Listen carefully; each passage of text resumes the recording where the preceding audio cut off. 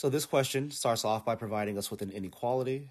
It says 2x minus y is greater than 883. The question goes on to say, for which of the following tables are all the values of x and their corresponding values of y solutions to the given inequality?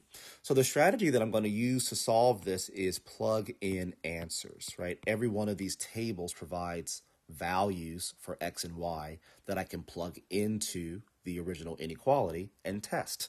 So let's test that. So I'm going to use, it looks like each of our tables have x values of 440. So we want to know, well, what's happening when x is 440? We want to know what's happening when x is 441. And we want to know what's happening when x is 442. Those are our only three options for x. So let's see what happens. So if x is 440, again, my equation 2x minus, or my inequality, 2x minus y is greater than 883 would become 2 times 440 minus y is greater than 883. 880 minus y is greater than 883.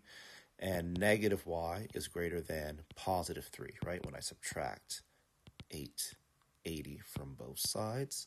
And then I have to divide both sides by negative 1, which gives me a positive y is less than negative 3. Okay, so now let me check.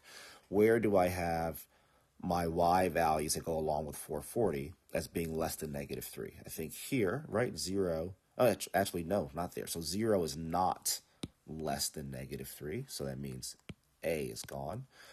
0 is not less than negative 3, so B is gone. Negative 2 is not less than negative 3, so C is gone. And D, negative 4, is less than negative 3, so D must be the correct answer, right? So we didn't even really need to check these, because by plugging in just what we get from y when x is positive 440, we were able to figure out which one of these answer choices fits, and it was only choice D that did so.